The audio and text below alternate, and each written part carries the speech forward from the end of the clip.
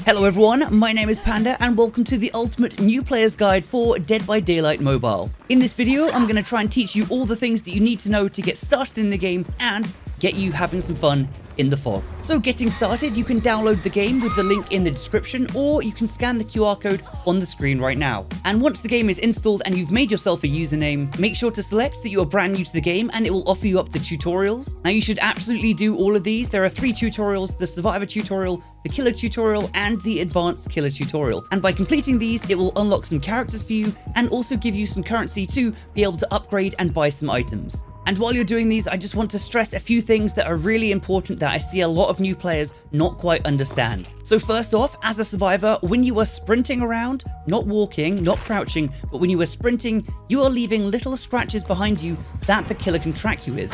Now you cannot see these as a survivor, but the killer can. So survivors do quite often run around a lot of the time, not realizing they're leaving these breadcrumbs behind them, and knowing when to walk instead of running is a huge part of not getting found and most likely not getting killed. This is what the scratch marks look like when a survivor is sprinting from the killer point of view, but from the survivor point of view, they can see no scratch marks at all. Second up, fast actions. While sprinting, if you vault over a window or over a pallet or enter a locker, it will create a loud noise notification and show the killer exactly where that happened. To the survivor, it looks like you're just jumping through a window, but to the killer, it looks like this.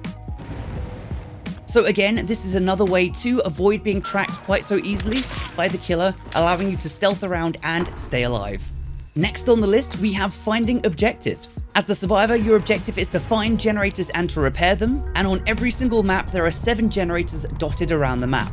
You only have to finish 5 of these generators to power up the exit gates and be able to escape. And some great tips to be able to find these generators is looking up in the sky. So generators have these poles with floodlights attached to the top of them. If you're looking around and you see floodlights sticking up, that is where a generator is. It's important to keep your eyes open and look around for these because finding generators can be tricky, especially when there are only 3 left on the map. Also, when near a generator that has some progress on it, you will see this visual indicator when you can hear it, letting you know where it is. That way, if a teammate has worked on the generator a bit, you'll be able to find it a lot easier. Next up, let's talk about skill checks. When you're working on a generator or healing someone else, you will periodically get skill checks pop up on your screen. A sound cue will happen before the skill check pops up, and it's really quite important to try and land the skill check in the success zone. If you do not land it in the zone, it will knock back the generator or the heal that you're performing, but more importantly, it will provide one of those loud noise notifications to the killer so they will know where you are and they'll probably come over and try and chase you.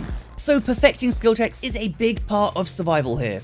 And next up, we have hooks. When the killer has knocked down a player after hitting them twice or using an ability to knock them down, the killer is required to pick up the survivor and carry them to a hook.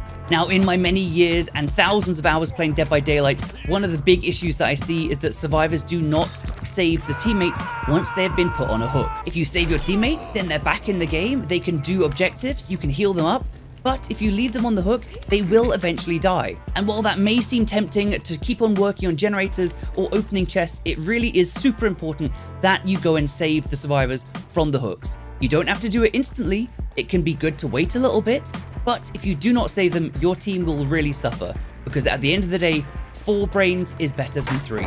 Assuming that the survivors get saved, every survivor gets 3 hooks. The 3rd hook means you're dead and you're out of the game. And if you manage to complete all 5 generators, the exit gates will be powered. Take note of these icons popping up on the screen after the generator is done. These will allow you to know where the 2 exit gates are, and this is the only opportunity you'll get to see where they are. Navigate your way to one of these gates, open it up, and escape to get your victory. And as a survivor, it's really important to know that you will die. There are going to be so many opportunities where you die and escape is not going to happen.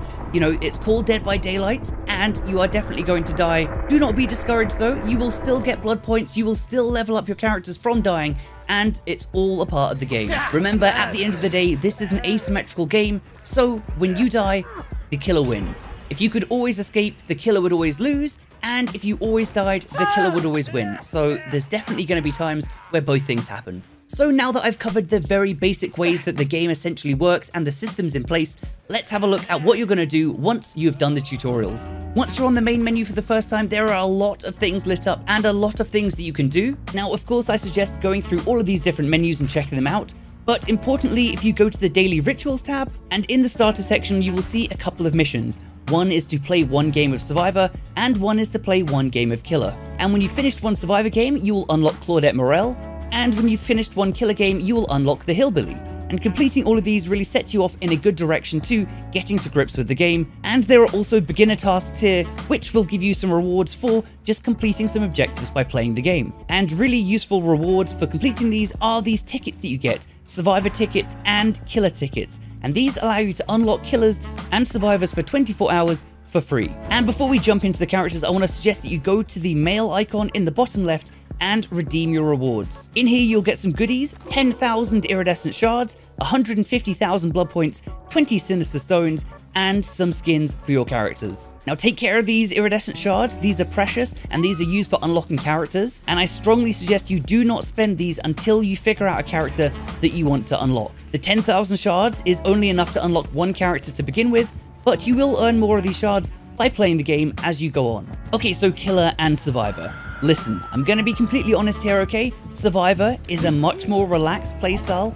The Killer is only in one place on the map at the time. However, Killer is a much more intense and hands-on experience. It's a battle against time to stop the survivors before they repair the generators, and you need to really keep your eyes open at all times and be aware of what's happening around you. The first killer that you start off with is the Trapper. He is the signature of Dead by Daylight, and essentially he is just a guy with some bear traps. Unsurprisingly, you place these traps around the map, and if a survivor runs into them, they get trapped. However, this is just the tip of the iceberg because there are 19 different killers in Dead by Daylight, and every single one of them is vastly different from the other. Where survivors are essentially all the same, just looking different with some different perks, killers are all vastly different, with different powers, different speed, and all sorts of different attributes. These range from the Trapper to the Huntress, able to throw hatchets through the air, the Doctor using electric shocks to stun the survivors, the Clown tossing intoxicating bottles around the map to slow survivors, and the Nurse, who has the ability to blink and teleport through solid objects and really is quite tricky. And along with their powers, each of these killers also has their own specific perks. So I really do suggest on each different killer pressing the information button, having a look at their perks, also having a good look at their power, and also checking out their speed, their terror radius, and their height. Now this may seem quite overwhelming, but there is help out there. By navigating to the events page and clicking on activity, there are trial characters every day. So there'll be a set of characters, killers, and survivors that are free for you to play every single day, which will allow you to get to grips with characters without actually having to purchase them. And there are also missions to play these characters and receive rewards. So regarding getting started with characters and which characters to pick, well, I mentioned before perks and the fact that each different character has their own 3 perks, but they are not just specific to each character. We have teachable perks. So leveling up any character, killer or survivor to level 20, 30, and 40 will unlock the perks specific to that character and make them available to find when leveling up any other character. So for example, if you were to level up Meg, who I think is a really good choice at the start, she's got 3 very good perks: Quick and Quiet, Sprint Burst, and Adrenaline. If you get her up to level 40 and you unlock the teachable perks, that means that you could go and then level up Dwight or another character of your choosing, and while leveling them up, you will be able to find Meg's perks while leveling. So essentially, if you got to the point where you've leveled every character to level 40, then every single perk in the game would be available to you on every single different character. And that is true, of course, to both survivors and to killers. So while I think Meg is a really good choice to level up first as a survivor to get her perks, and over on Killer I really do quite like the perks of the Trapper, the original character, so I do suggest getting him to level 40 first. But after Trapper, when you're trying to find out a new killer, definitely take a look at the teachable perks. I think that getting started, the Doctor has some really good perks. The Doctor has Monitor and Abuse. This reduces your terror radius, so the heartbeat radius that the survivors can hear. This will make it easier for you to sneak up on survivors before they know that you're there. And also Overcharge. When you kick a generator, the next survivor to touch it gets a very hard skill check, which, to be fair, they will probably miss, and it knocks the generator back even more, stopping them from completing them, and also letting you know where they are when they fail the skill check, because it will give you a loud noise notification. Other characters with great perks are the Clown, although he is quite difficult to play, so does the Spirit, and also the Nurse. But again, the Nurse, definitely a highly technical and tricky killer to play. I definitely do not recommend playing the Nurse as a new player. You may flourish and take to it well, but it is definitely tricky and requires practice. I suggest maybe wait until the nurse comes up on the daily free trial characters and then playing some games to try and get to grips with her. And keep in mind, you can play against bots with killers, so you can test them out against bots. No one's going to judge you. You know, you can fail, you can succeed, you can really get to grips in a non-stressful environment and just try and figure out how everything works. So once you're situated and you're playing away and you understand how the game works, it's definitely important to look at the daily rituals and also the weekly rituals. These are quests that will give you great bonuses, and it also acts as a bit of a guide to teach you different characters and different playstyles. Now, if you do find a ritual on here that you don't think you're going to be able to complete, or it just doesn't seem like something you're going to enjoy, feel free to refresh it by clicking the free button. You can do this once on every quest every day. However, you will require currency to refresh it again, so I suggest only re-rolling it if you really need to. But of course, daily missions refresh daily and weekly are weekly. You can see in the top right corner how long it is till they reset. Now, apart from the experience that you get to level up your killers and your survivors themselves, allowing you to unlock more perk spots and your journey towards level 20, 30 and 40 for the teachables, it's important to look at the blood market. And this is where you spend the blood points. And you will have been talked a little bit through this with the tutorial, but I just want to highlight a few things here. There are separate killer and survivor blood markets, and the blood points that you earn can be spent on either one of these. Now, on the killer blood market, you will only be able to unlock add-ons to improve your killers of killers that you currently own. And this does not include any killers that you've unlocked with the 24-hour free trial tickets or the daily trial characters. Now, on your adventures through the blood market, make sure you keep an eye out for the items that will give you experience for your characters. They have various names and different qualities, and these will really be vital to leveling up your characters without having to necessarily play games with them. And when it comes to Survivor going through the blood market, I really do suggest, personal experience, that medkits are the best. Without having to find another teammate out there to heal you or to use a perk like Claudette Morel's self-care, which allows you to heal yourself, a medkit will allow you to just heal yourself on your own, and it does it pretty quick. And other equipable items out on the blood market for Survivor, we've got toolboxes which allow you to repair generators faster for a small period of time. They also unlock the ability to destroy hooks out in the map. Now, this can be super important if you can manage to sabotage a hook as the killer is carrying the survivor to them, but this is definitely a high tier maneuver and definitely risky. Additionally, we have flashlights for shining in the killer's eyes.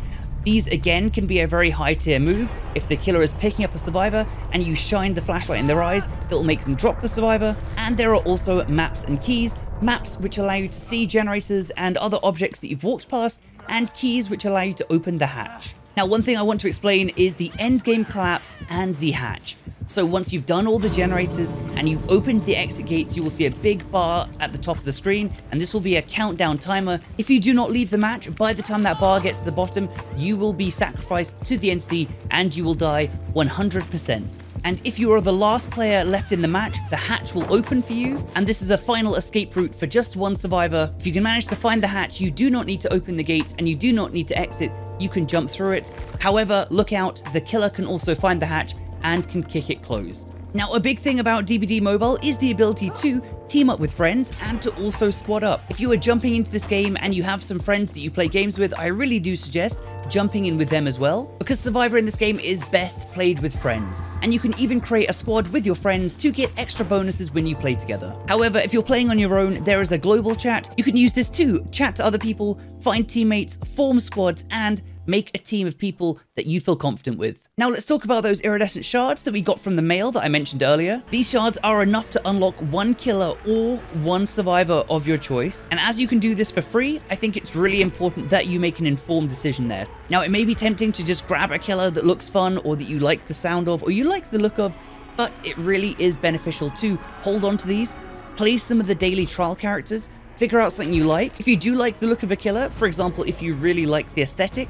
of the trickster, then perhaps use one of the free killer tickets that you earn from doing the beginner tasks. And this will give you more than enough time to play the character, get to grips with it, and figure out if it matches your playstyle. So with these tips that I've provided you today, I feel like you should be able to get in there and have a good grip on the game. Persevering with the beginner tasks and the daily quests and weekly quests will give you resources that will enable you to level up and progress in the game. And always keep in mind that you definitely will not be able to win every single game that you play, either as killer or survivor, and keep the game's tagline in mind: death is not an escape. I hope this video has helped you out, and I look forward to seeing you next time. Have a wonderful day. Panda out.